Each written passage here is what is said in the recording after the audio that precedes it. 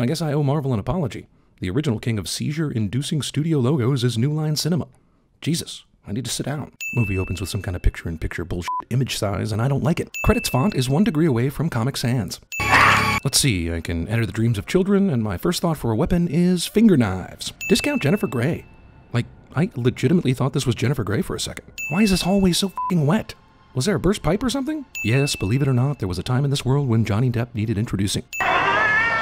Ah, goats! Wait, the f***? I'm not scared of f***ing goats. Movie unintentionally inspires the finale to Terminator 2 Judgment Day. So what do you dream? Forget it, Tina. The point is that everyone has a bad dream once in a while. No shit, Nancy. She asked what your dream was, not some condescending thing you tell a 4-year-old after a nightmare. Right, I'll call you in the morning. Yeah, sure, Glenn gets a sound effects tape from his friend to fool his mom into thinking he's staying at a place near the airport. But for hilarious comic relief, he somehow doesn't know that car crashes and women screaming are also on this tape. And hearing those fingernails. Fingernails? That made me remember the dream I had last night. Remember the one I wouldn't tell you a minute ago because I felt the need to tell you how bad dreams work? I'm gonna punch out your ugly lights, whoever you are. I think this movie is actually set in present-day 1980s, but threats still come at a 1950s style pace. Shrug and tackle cliche. Oh, what's that? Intense, huh? Rod decides to bring a gardening tool to the party he crashes for pretty much zero reason other than foreshadowing. So what's going on here? An orgy or something? Maybe a funeral, dickhead. Without warning, movie suddenly turns into West Side Story. Tina allows Rod to put his rod inside of her. Also, teen pregnancy. That's the real nightmare, am I right? You feel better now, right? Jungle Man fixed Jane. Tina was broken because she's a woman, I guess. Anyway, man penis solves all problems. No more fights? No more fights. Man, I miss high school, when you still had some sort of belief that your thoughts weren't delusions. Jesus is a dick to high school girls. Fred Krueger really wants to murder these kids, but sometimes in the dream world, killers are limited by physical walls. Next time, use the window, Freddy. Spooky and iconic image from Nightmare on Elm Street franchise accidentally inspires spooky and iconic balloon men from car dealerships. Watch this. It's funny because it's true. Okay, so Rod isn't dreaming right now. This is real, which means in the real world, people can levitate to the ceiling. Also, these peacocks are hideous. Rod is wondering how his penis can fix this. Especially a lunatic delinquent like Lane. Rod is not a lunatic, Dad. Yeah. Asshole people walking by somehow didn't notice the kidnapping maneuver that Rod just pulled in broad daylight. Jeez, dude, if you knew this guy you think is a killer was gonna go after your daughter, what took you so long to go back there and save her? You used me. What the hell were you doing going to school today for anyway? Dad cop scolds his daughter for going to school, when her going to school was the basis for his entire operation. Who are you? Yep, that pretty much explains it. I know Freddy likes to play around with his victims, but damn, he doesn't have much time. And he keeps waiting so long that he lets them get away lots of times. I'm sure maybe he's just a patient guy. He knows they have to sleep sometime and he'll get them eventually. But if I was bent on getting revenge through kids' dreams, I'd want to kill them as soon as possible. Especially if they've already escaped me twice. Motley Crue, Wet Nightmare. Nancy, don't fall asleep in there. You could drown, you know. Nancy's mom randomly knocks on the door to give this out-of-nowhere warning about sleep drowning, foiling Freddy once again. Probably not approved by the FDA. Also, name on the label is extremely handy in telling people exactly what the pills inside it do. I'm having horrible nightmares and my best friend just got murdered by someone in my dreams. Let's stay awake watching Evil Dead. Also, this is 1984, and it looks like she's only got UHF VHF TV with no cable. Which network is playing The Evil Dead at this hour? She even has a book to read. Who tries to stay awake reading books? Who builds something on their house that is basically a perfect ladder straight to their teenage daughter's room? Also, Glenn randomly comes at the perfect time to set up another scary scene. God, I look 20 years old. Haha, I guess this is some sort of in-joke, because she is 20 years old, but no, you don't. Come on, 20? When you're 17, is 20 considered old? I've got a crazy favor to ask you. If it doesn't involve sex, I don't care. That's nothing hard or anything. Too late. I'm guessing there's a scene that was cut or not filmed where Nancy saw Tina get zipped up in a body bag and that's why she keeps dreaming of it. The scary part is not that she's dead and visiting Nancy in her dreams. The scary part is that all of this is Rod's actual unborn baby. So we all dodged a bullet there. I'm here. Ah, Fred. You were just inches away from killing her for the 4th time in this movie, and you went and made 2 big rookie mistakes. Dream garbage can slow Freddy down in a world where he creates the rules. Nancy dreams in film continuity errors. Window did not have a crack in it before, but does now so that it can be easily smashed. Hey, dreams are tough out there in the hood. Why would this dream set up booby-trapped stairs, but once she got to the 2nd floor, allow her to run without a problem? Damn, Fred, you've only successfully killed 1 person in this movie so far. You might want to tone down the wisecracks and jump scares and get on with the killing a little faster next time. Also, how can Freddy slice people up in the dream world and the results show up in the real world, but other stuff he does, like smashing through doors and slashing pillows, totally doesn't carry over to the real world? Remember, he sliced Tina's nightgown earlier and it showed up in the real world. So it's not just the physical body that's affected. Glenn, you bastard. Nancy calls Glenn a bastard for failing his guard duties, but first of all, he didn't come to your room in the middle of the night to watch you sleep. Second, if you'd have promised him at least a boob flash for doing this job, he might have been more alert. Single pillow feather suggests that maybe the pillow did get sliced after all, but pillow is intact, so I'm confused. Rod sleeps in his leather jacket because those things are super comfortable when sleeping in jail. Also, this is spooky and all, but why does Freddy bother to hang the guy? Does he think that if he used his finger knives that these cops would crack the case and start doing sleep studies to catch him in the dream world? Furthermore, what is Rod dreaming about so that Freddy can do this to him? This killing is all too sneaky for what we've seen in this movie so far. It's an unsolved murder, and I don't like unsolved murders. Did the police really consider this case unsolved? I mean, yeah, we know there's a guy killing kids in dreams, but they don't.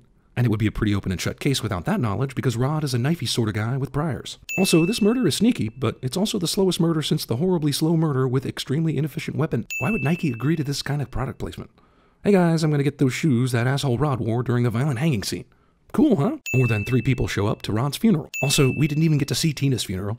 All we knew about Rod was that he was a dick, and he gets a whole funeral scene. His life and his death attest to the Scripture's warning that he who lives by the sword shall die by the sword. Damn, that's some bullshit to be saying at a funeral. These people actually like Rod, for some reason, so dick move from the priest there. Rather than show you Freddy Krueger once again, failing at killing Nancy, movie has us watch Barbara Jean and the future voice of Roger Rabbit watching Nancy sleep. I brought something out from my dream. Man, now Freddy's allowing kids to steal his hat? What kind of psycho killer is this? I don't know where you really found it or what you're trying to prove. What I learned in the dream clinic. Is your refrigerator running? Time to get a teenager to hold it back. Wanton destruction of delicious booze. Somebody forgot to sign the search warrant in the right place, and Krueger was free just like that. Oh, come on. Doesn't the signature itself constitute a more or less proper search warrant? Why not just say that someone forgot the search warrant? It would have been more believable than this signature in the wrong place technicality letting a child murderer loose. Took gasoline, poured it all around the place, and made a trail of it out the door. Then lit the whole thing up and watched it burn. What we didn't realize was the burning child murderers sent them into dominion over the dream world, and it would take 15 years for him to return and kill their kids in their sleep. I knew we shouldn't have invited that coven of witches to tag along, but we were real liberal back then. He's dead, honey, because Mommy killed him. And dozens of other parents, but I'm brave enough to take credit. Glenn's room is an orgy of evidence that he's into nearly every damn thing there is to be into. Also, Nike socks. Just give me some help nailing the guy when I bring him out. Damn, girl. You won't even sleep with your boyfriend normal style, and you're proposing a threesome? Are you crazy? Hit him with what? You're the jock. You have a baseball bat or something. I don't know, I haven't really thought this through, but what I do know is all jocks have baseball bats. That's for sure. Damn, you've got a bottle of Stay Awake here, another one in the background, and a huge pot of coffee on the TV. Movie encourages addictive lifestyles. A hidden coffee pot might be one of the first signs that you have a problem.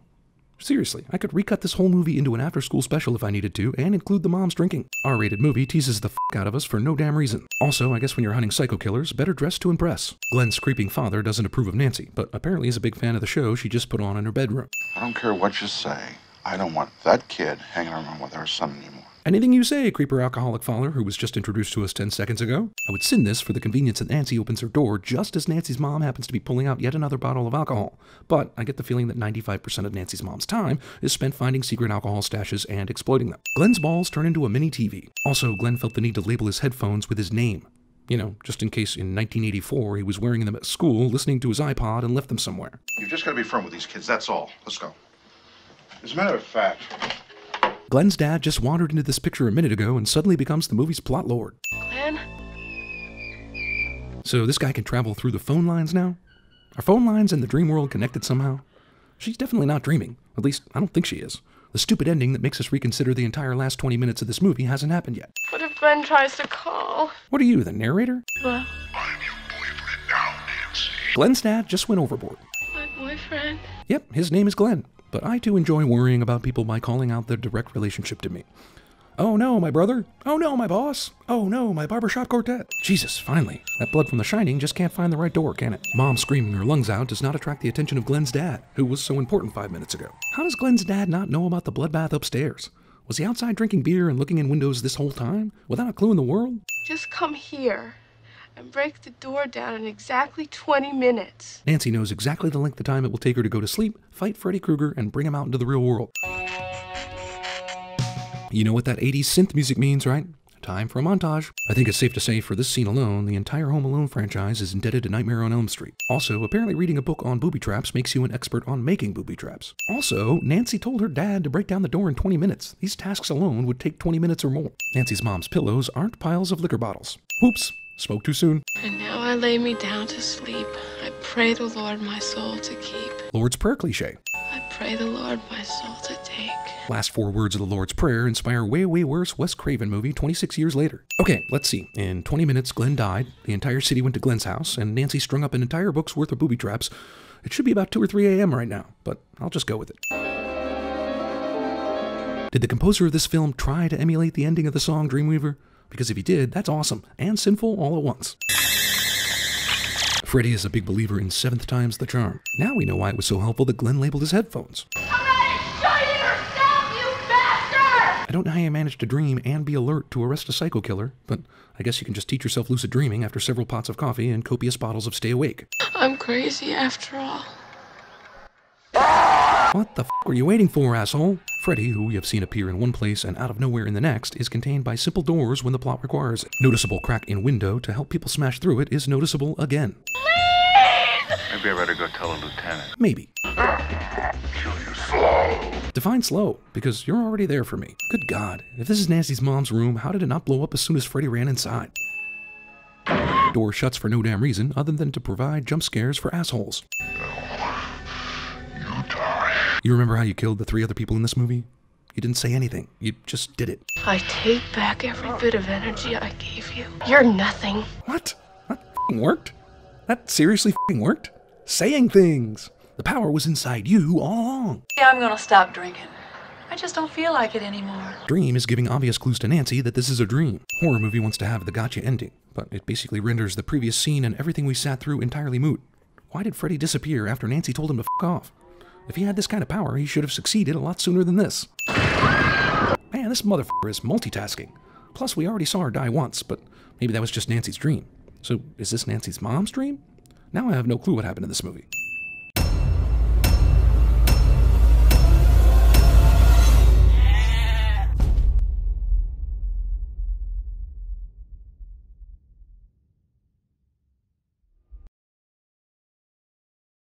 I can't feel my legs. Kaiser. Is this real life? Yeah, this is real life.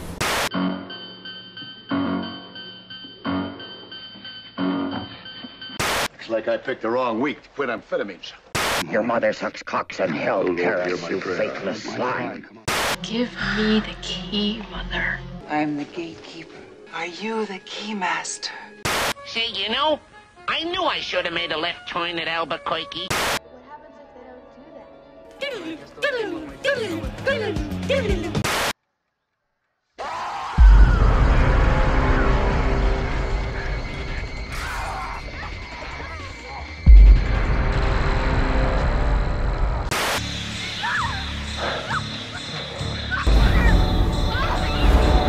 Paradox.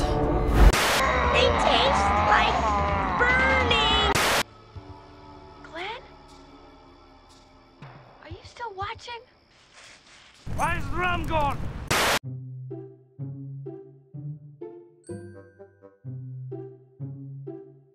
You know, if these kids in this movie had eaten more healthy and energizing snacks, maybe they wouldn't be falling asleep all the time. Maybe snacks are Freddy Krueger's true enemy. Regardless, NatureBox wants you to try their 5 most popular snacks for free. Yes, free. Now, go to naturebox.com/CinemaSins to get a free sampler box sent to your door. Free snacks. 5. Box Force 5. I'm honestly not sure how you're still watching this video. But since you are, let me repeat the opportunity in front of you. You face stuffed with deliciousness because you watched a video and went to a website. It's that freaking easy. You're welcome. And probably you'll also be decreasing your chances of falling asleep too much and facing off with Freddy Krueger by like 5% or something. Again, you're welcome. naturebox.com/CinemaSins. Go now and don't look back.